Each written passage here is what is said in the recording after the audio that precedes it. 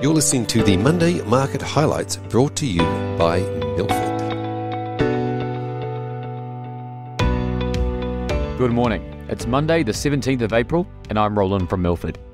The key economic news last week was the US inflation data, which came in at 5% year-on-year, slightly softer than the 5.2% expected.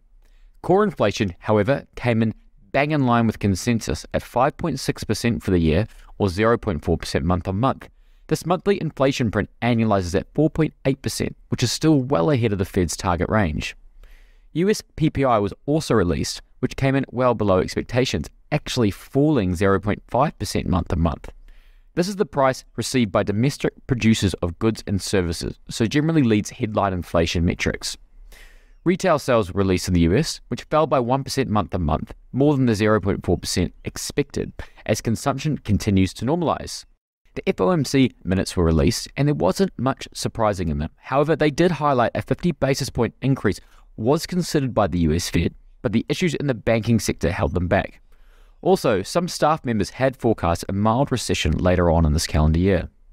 Domestically, Australian employment data came in much stronger, with total employment growing 53,000 versus 20,000 expected, and the unemployment rate remaining flat at 3.5% versus 3.6% forecast. The participation rate continues to hover around record levels and increase slightly month-on-month to 66.7%. Interestingly, the working age population increased by 2.3% year-on-year.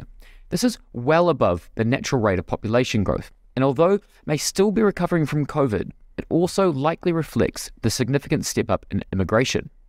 On this note, Australian arrivals and departures data was released, and although it doesn't perfectly track actual net migration, it is a guide.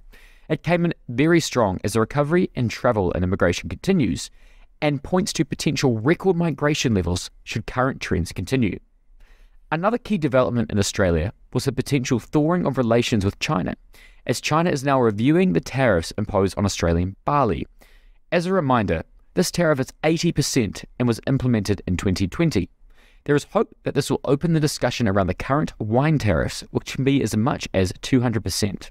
Turning to equity news, Wesfarmers sold their final stake in Coles with $688 million. This was done at a very tight discount of only 0.6%. Newmont, the global giant gold miner, made a revised bid for Australian-listed gold miner Newcrest. The prior bid would see Newcrest shareholders receive 0.38 Newmont shares for every one Newcrest share. They increased this ratio to 0.4 and said that allow a franked share of US $1.10 to be paid prior to deal implementation. This is the second time they've sweetened the deal.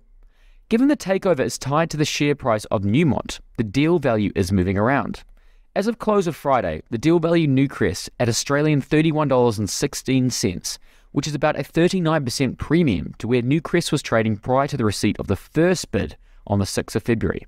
GQG, a listed fund manager in Australia who manage global equities, released an update highlighting the fund grew to US $94.5 billion from $91 billion a month earlier. Finally, Whitehaven Coal released a quarterly update and downgraded guidance across the board. Production is expected to be 5.5% below, managed coal sales to be 9% below, equity coal sales to be 8% below, and unit cost of coal to be 5% higher than prior assumptions. This was due to a range of factors, but predominantly due to labour shortages and operational issues at one of their mines. They do still have $2.7 billion of net cash on hand, which equates to 44% of their market cap. Turning to the week ahead, on the economic front, it's relatively quiet. On Thursday, New Zealand's inflation data is to be released, with the market expecting a 1.8% quarterly increase in prices, an acceleration of the 1.4% experienced in the December quarter. This will take annual inflation to 7.2%. Japanese inflation is also released this week, with the market expecting 3.1% core annual inflation. US earnings season continues to ramp up, and we will monitor company commentary closely to determine how different sectors are faring. Thanks for listening. We'll see you next week.